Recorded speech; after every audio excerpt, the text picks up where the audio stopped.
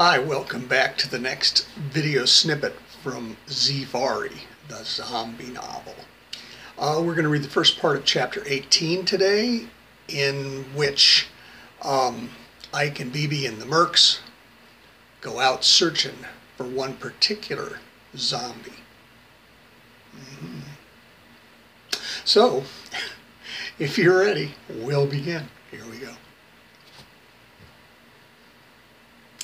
When Ritter and his search and rescue team, Ike and Bibi, boarded a nondescript cargo helicopter Wednesday morning, Sergeant Earhart was in the shower. Corporal DeBigny was sitting at her kitchen table drinking an organic green smoothie, and Dr. McDougall had already left for the lab. For the members of the search and rescue team, it was just another job, probably 3 annoying weeks of what would likely be a fruitless search for that rich asshole's loser kid.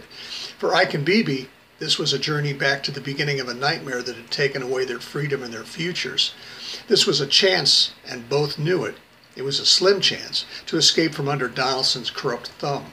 For Sergeant Earhart, this would be another day of paperwork and meetings and working with a handsome man whose cute little ass she had unwittingly begun to covet. For Corporal DeBigny, this was the first opportunity to create a patrol that was composed of people who should be troopers, people who were troopers even before they joined the patrol. For Dr. McDougall, this was a day that would see the culmination of all of his research and the discovery of the mechanism of zombification, and maybe, yes, just maybe, the Nobel Prize for Medicine. Thank you, Mr. Chairman. McDougall decided that he should begin writing his acceptance speech immediately. The helicopter hovered 50 feet above the roof of the post office in Peck, Kansas. Ritter nodded, and Un and Dow rappelled down to land on the roof. Pump and Schweck moved gear to the door and connected it to the cable attached to the winch and lowered it to the 2 on the roof. This offloading took 10 minutes. Then Tree, Pedwar, Pump, and Schweck rappelled down. Ritter nodded to Ike, who hooked on and rappelled down, and then to Bibi, who did the same before he joined his men on the roof. By the time Ike and Bibi reached the roof, Ritter's men had almost all of the gear and supplies stowed away. Schweck investigated the shower and the portable chemical toilet and pronounced that both were still functional. Tree and Pump got a pair of M4s, slammed in clips, and popped the hatch off the stairway into the building. They disappeared down the stairs and reappeared 5 minutes later, giving the high sign that all was copacetic below. While Tree and Pump were checking out the building below, Un and Dow took up sentry positions at opposite corners of the roof, M4s loaded and in hand. At 1 p.m. or so, Pedwar grabbed a handful of MREs and walked around the roof, tossing the meals to each of the members of the team. "What'd you get?" Bibi asked.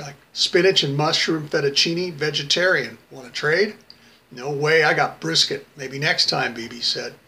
"Okay, be that way, but when you're stuck with shit on a shingle, don't come crying to me," Ike told Bibi, as he hesitantly put a forkful of the green noodles into his mouth. "Hey, this ain't half bad," Ike said a moment later.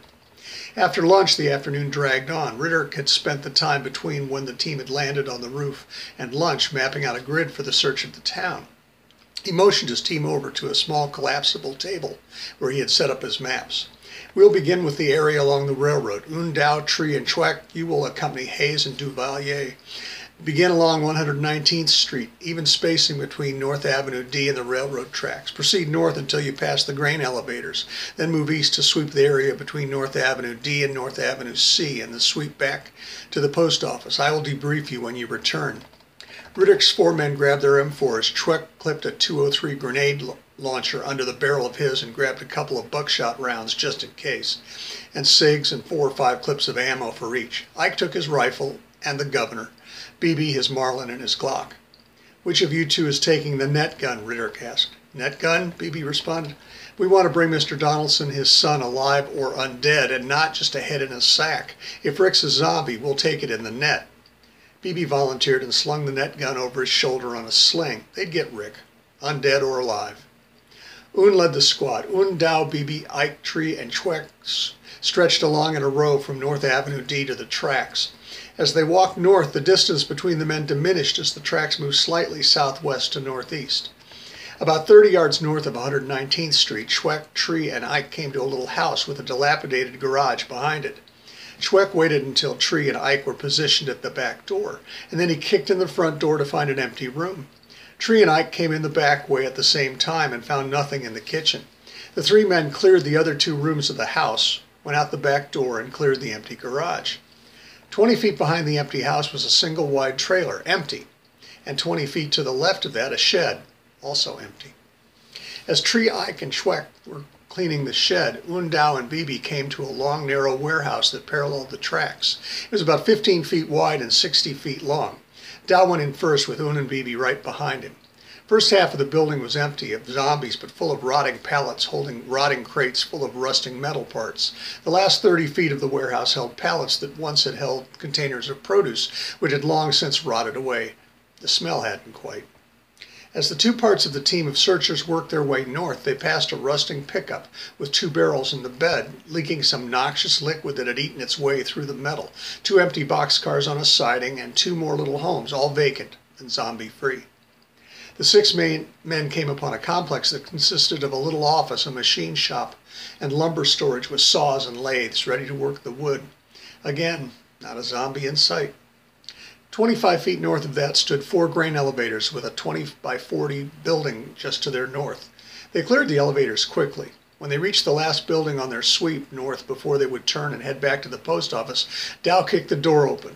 It was like turning on the light in a kitchen in a rundown apartment at midnight. But instead of cockroaches skittering away across the counters, behind the refrigerator, and under the stove, the undead swarmed out of the darkness. Dow retreated, firing his S1F M4 on full auto. The undies that were hit in the abdomen or chest kept moving. The ones whose heads were separated from their necks dropped like rocks. Once Dow recovered from his original fright, he and his team took the zombies apart in a cool and methodical manner. Nowhere among this apocalypse of zombies, Bibi wondered about the proper collective noun for zombies. A Shaun of zombies, maybe? Was Rick. In fact, while the zombies that staggered out of the building wore rotting overalls, dresses, and suits, one even wore a cute little romper, none wore a burgundy silk smoking jacket. Go figure. It took the team 15 minutes of intense gunfire before the team was able to clear the building. It took another 10 minutes for the members of the team to walk among the fallen undead and shoot the still wiggling ones in their heads. After the last of the undead were finally really dead, the team moved east to finish their sweep between North Avenue D and North Avenue C, moving back to the post office. They first came to a good-sized ranch house with an above-ground pool, cracked and empty in the backyard.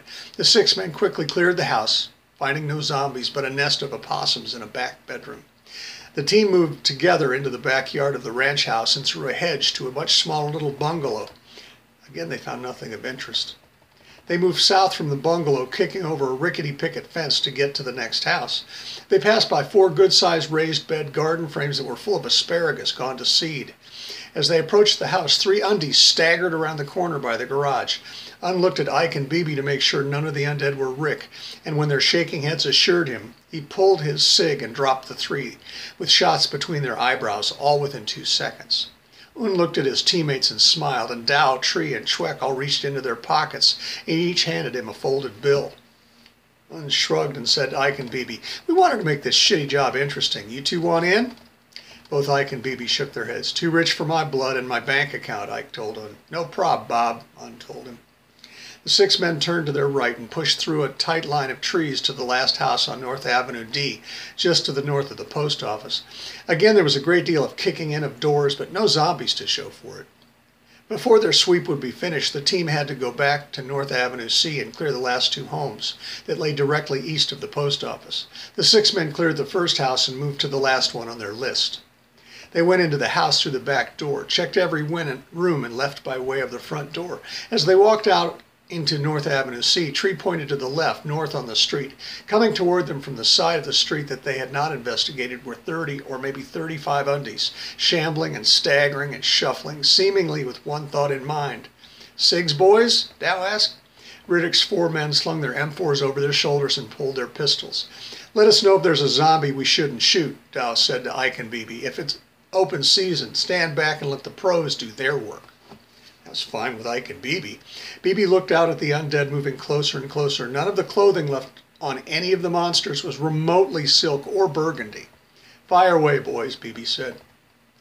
The fusillade that began almost instantly was deafening. It lasted 15 seconds, no more.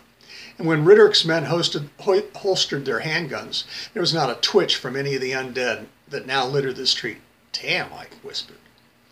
Riddick's men checked the now still undead. All had been dispatched with single shots to their heads. It was a remarkable exhibition of marksmanship.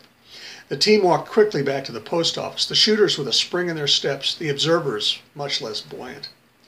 When the team climbed the stairs to the roof, Riddick's men were received by Riddick and the two goons with congratulations, with a great deal of backslapping. Riddick went to a cooler that Ike and Beebe hadn't noticed before and tossed 4 beers to his 4 men. Undao, Tree, and Schweck spent the next hour telling tales of their adventure and marksmanship. Then Riddick announced dinner and distributed the MREs for the evening. Ike got beef stew and Beebe got ravioli. Neither man thought about anything but getting something to eat and going to sleep. It had been a long day, and tomorrow would probably be longer. Riddick's men stood 4-hour watches, 2 on the opposite corners of the building. The night was clear and the moon was almost full, so there was no need for night vision.